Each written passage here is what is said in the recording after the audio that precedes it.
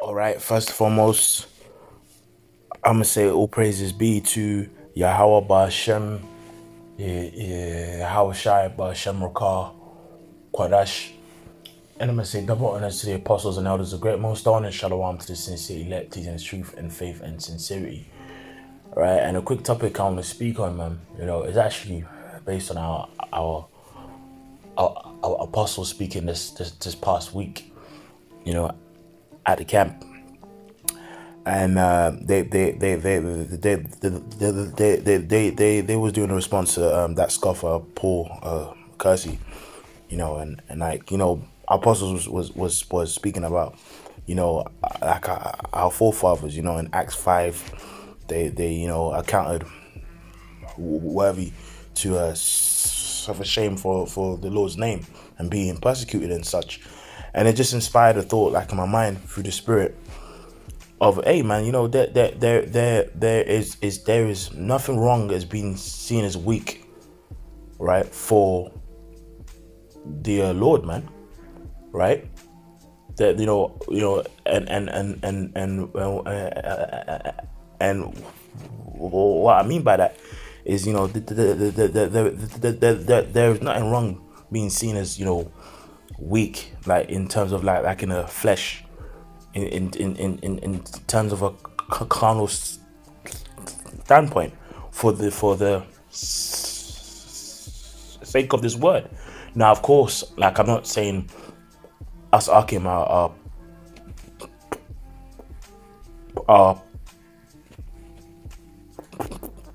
pushovers. No, the point I'm making is in terms of this world having the guns and such things, we actually don't have that stuff, and we don't push that spirit, man, right? We actually teach about waiting on the Lord, man, right? The actual spirit of like endurance. And there are times in this truth where we will endure shame for his name, man.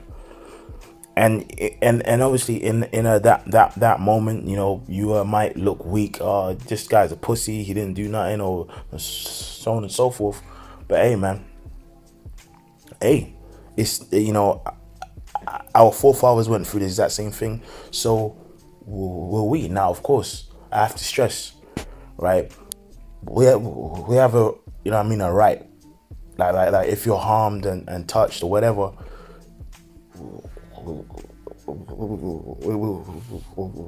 we obviously kind of have a right to defend ourselves. But guess what, man? At times, spirit might have it whereby you're like in a situation where a knife might be involved or a gun might be involved, where you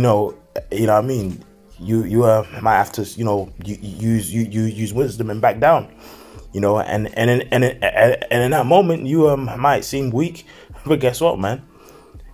It is what it is. Like, even me, I'll give you like an example, man. I remember when I first came into the truth, right? The apostles, no. When the Lord put the Spirit upon me to come into this truth, right? Like, and I remember, like I always used to hear our apostles say, F the 2/3, and F the 2/3. And I had faith in what was being said, but I didn't truly like understand it at that time. So I prayed to the Lord to make me understand that.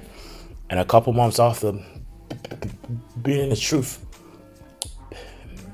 the end the brother Razamaf, GMS FAQ, right? We actually got robbed, right? On a Sabbath day, whilst we was doing a video, right? We actually got robbed on a Sabbath day in the middle of a video. And I said, bro, like, we're actually reading the Bible. We're actually reading the scriptures. And the guy in particular said, look, I don't care about the actual scriptures, you know. And then, you know, he obviously asked for our phones. And me, like, I was like, look, man, I ain't giving you my phone. I was like, nah, bro, you ain't taking my phone. You know, like, nah, you ain't taking anything. And then, you know, he put out, you know what I mean, a knife. You know, because before he put out his knife, he actually could sense in my spirit that like I wanted to actually get into a fight and fight him, and he pulled out his knife, and obviously I backed down, and the brother Razamaf at the time said, "Yo, bro, listen, man, just give him, you know, your phone and you know what I mean, like it is what it is." But the point I'm making is, in that temporal moment, a person will say, "Oh, you two got robbed, man. Weak or whatever it is. Blah blah blah." Well, guess what, man? It's a part of the faith, and the scripture says, "Present your body as a living a sacrifice, man." And there are moments, right, where you might get quote unquote punked, right, or you know, people might think, according like unto this world, you know, weak, but guess what? In spirit, we're strong. So I'm gonna just get out some scriptures, man. You know, sorry, I'm doing a lot of talking. All right, this is 1 Corinthians 1:25, because the foolishness of Most High is wiser than men, and the weakness of the Most High is stronger than men. For you see, you're calling brethren, how that not many wise men after the flesh, not many mighty men, not many noble are called. And so you talk about wise in this verse, it applies to, you know, the so-called wise men like of this world, man. You know, you're a scientist, you're so-called conscious speakers and stuff like that. You know, those that are well spoken and so-called book smart, you know, after the flesh, not many mighty, because, you know, there's a course, I came in great millstone that can box and train and fight, but like on a whole, we don't push that spirit, you know, of like, you know, like all of us are just like John Jones. And look, man, the simple fact, you know, there's obviously some brothers that, you know, are more into the arts, or, you know, the martial arts, the boxing, you know, and there's some brothers that ain't, right, or ain't as much as, right, not many noble, you know, like in this world, you know, famous of a reputation are called, but the Most High have chosen the foolish things of the world to confound the wise. Yeah, we are seen as foolish. Oh, this guy can't speak well. This guy doesn't use the best words, whatever it is, right? Oh, this guy didn't go to the top schools. You know what I mean? But guess what? The scripture says he has chosen the foolish things of the world. We are seen as foolish to confound the wise, and the Most High have chosen the weak things of the world to confound the things which are mighty, man. Yeah, man. And in this flesh, like, we are seen as weak, man. You know how many times there's the people that have come to our apostles' camp on down, and I mean, our camp over here and throughout the four corners. Yeah, man, I'm gonna come to the camp and I'm gonna do this to you. I'm gonna come to the. I'm gonna shoot you. Well, even this. Even, do you remember there was a video of the brothers in Chi-Town? Right, remember there was a video of the brothers in Chi-Town last, believe it was like a year ago, and there was like a drive-by that took place, and it was of, like, I think it was paintball bullets. Right now, those Jakes, like, in that moment that did that, for, yeah, man, I punked them or whatever. Yeah, man, I punked them, right? And the argument in the video, obviously duck down, and because at that moment, them brothers thought those being like shot at. But then a dumb fucking idiot on video, a scoffer might be like, aha, yeah, them brothers got punked. So what? So, man, that's what scripture says. I send you forth as sheep in the midst of wolves. Be ye therefore wise as serpents and harmless as doves. So overall, right, we don't push a carnal spirit. We teach about suffering and endurance for the Lord. But obviously that ain't to say that if we're being attacked, right, we obviously have a right to fight back. But in general, we don't push that spirit, right? We don't have faith in a guns, right, or in this or in that. We have faith in the Lord, man. Well, that's why the scripture says in Jeremiah 9, right, and 23, right, it says, thus saith the Lord, let not the wise man glory in his wisdom, neither let the mighty man glory like in his might. So that's why even starting off with our apostles and like an elders on down of great millstone, even brothers that do train or can box and can do certain martial arts, we don't like boast. Like, we don't boast in that spirit, man, of, yeah, man, I'm a tough guy. So anyone that comes to the camp, the first thing wrong they say, I'm gonna take him out. No, of course not. But we obviously understand. Look, man, if we're actually being attacked, then of course we obviously have a right to. But we don't push that spirit, man. Right? There's nothing wrong with being seen as weak for the Lord's sake, man. You know what I mean? Like in righteousness, according like unto this world. Because according unto this world, we are seen as bums, as nothing, as pieces of shit. You guys ain't got no nothing. You're weak. You're this. Okay, cool, man. I'll be weak for the Lord, man. Right? Straight up, man. Right? Let not the mighty man glory in his might. Let not the rich man glory in his riches. Well, let him that glory in this, that he understandeth and knoweth me. And a prime like example of why that's important is because when we Lord wouldn't get saved, man, like in the sight of all these people, man, all these people gonna be in shock. Or like, what, him? That's why it says Wisdom of Solomon 5:1. Then shall a righteous man stand in great boldness before the face of such as afflicted him and made no account of his labors. When they shall see it, they shall be troubled with terrible fear, and shall be amazed at the strangeness of his salvation, so far beyond they look for. That's when we, Lord willing, get beamed up. And they, repenting and groaning for anguish of spirit, shall say within themselves, this was he whom we had sometimes in derision. A proverb of reproach. Now, come, let's go into the word for derision, man. Right?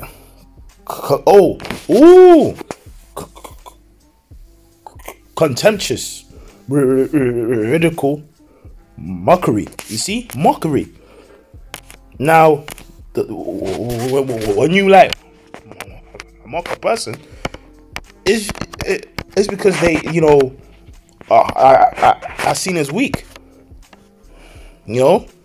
See, if you go into that word mock, it goes into the French word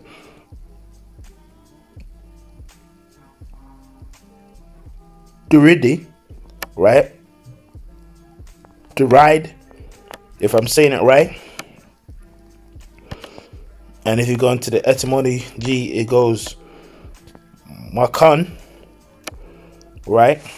Which means what? To if you go into mock here, it says to make fun of, right? To trick, delude, to make a fool, treat with scorn, treat derisively or contemptuously, right? Again, to mock,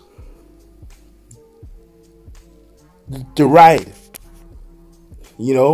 jeer. You see? To imitative speech, man. So that's straight up in the actual scriptures, man. We whom sometimes had in derision, man. So that happens when a person's being mocked. Like, not to always, make it like about me, but like even this, like a person might scoff and be like, oh man, this person's got like a speech impediment. Oh, this guy can't speak properly. But guess what, man? If I be a man of the Lord, that don't matter, man. And that same thing of like applies into a brother that's short, right? Brother that's rough,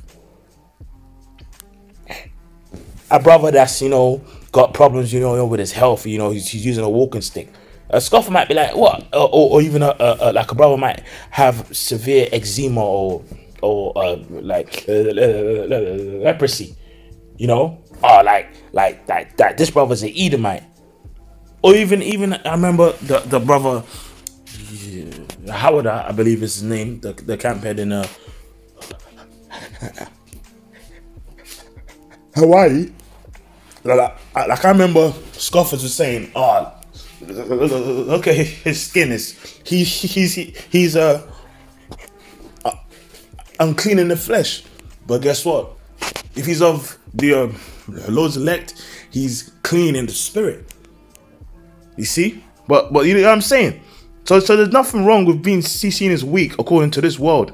According to this world, man, there's nothing wrong with being seen as weak according to this world, because guess what? If we be men of the Lord, we are strong in the spirit, man, and that's what matters, man. You see, because Paul even spoke about it.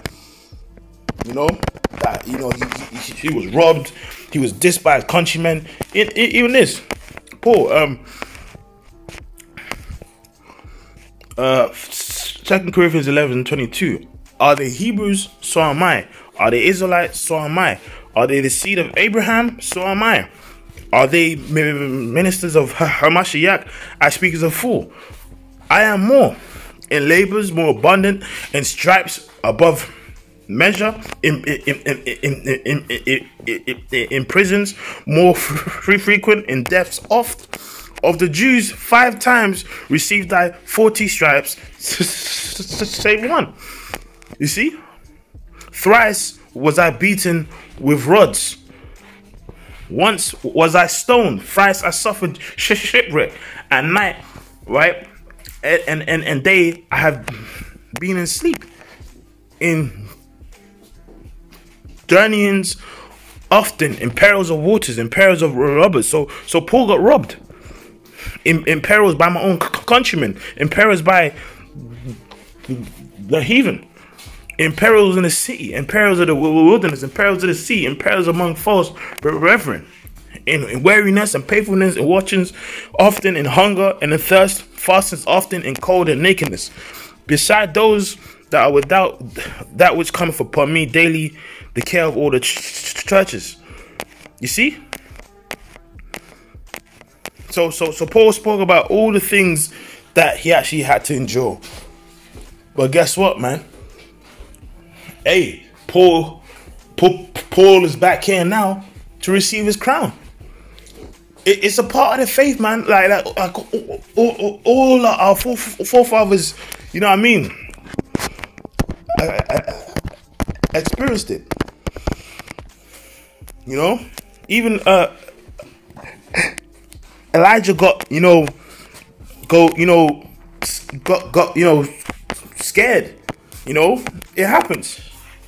But guess what? In spirit, we're strong, man. Even though in the flesh, it seems like we're being persecuted. We're finished now. Ha ha ha, he. So fucking what, man? It don't matter. It's a part of the faith, man. Remember, they found it worthy that, you know, that I was able to suffer shame for his name, bro. 1 Kings 19:10. And he said, I've been very jealous for the Lord, Yahweh Shemel Shah of hosts. For the children of Israel have forsaken thy covenant, thrown down thine altars, slain thy prophets with the sword. And I, even I, only am left, and they seek my life to take it away. And Elijah even got so bad, he even said, Lord, you know, he actually wanted to die. No.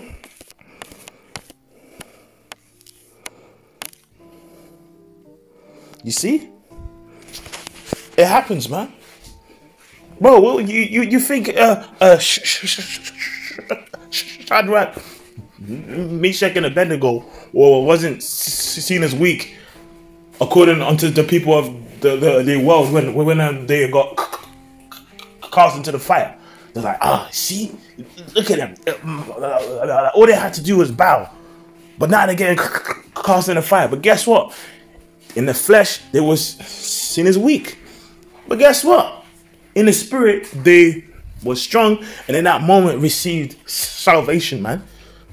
But I guarantee you, man, before they was getting cast in the fire, I'm sure people like, yeah, look at this guy's saying they ain't gonna bow. Okay, so we're gonna see how they are in terms of being strong. Saying they ain't gonna bow. Okay, watch. And guess what? They went into the fire, and the Lord used spiritual power and took care of them.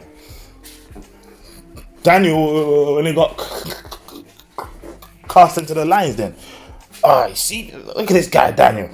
Okay, let's cast him in there then, and see if his God gonna save him. Guess what? His power saved him, man. And guess what? Us now, right? The scripture says there shall be like madmen sparing none. The scripture says in John 16, time's gonna come where us being killed will be seen as doing God's service. So it's about to be a time where it's gonna look like we're actually losing. Come on, man! Look at these Israelites, you know, getting arrested. You see, these Israelites are nothing. Blah blah blah blah blah. And guess what? In that moment where we are seen as weak, that's when the Lord is going to show his power, man. So yeah, man, you know, hey, so that incident that happened with the brother, the elder brother, Natazakba, you know, the other day, where that Jake, you know, tried to come and intimidate him. Well, guess what? He stood strong in the spirit. But people in the world who scoffers will be like, see, he got bullied. So fucking what, man? But guess what? He stood strong in the spirit. And guess what? If he be a man of the Lord, he gonna eventually receive that crown, man. So there's nothing wrong with being seen as weak for this truth's sake, man. For the Lord's sake. So all these scoffers are just gonna these guys are gonna die anyway, man. All right.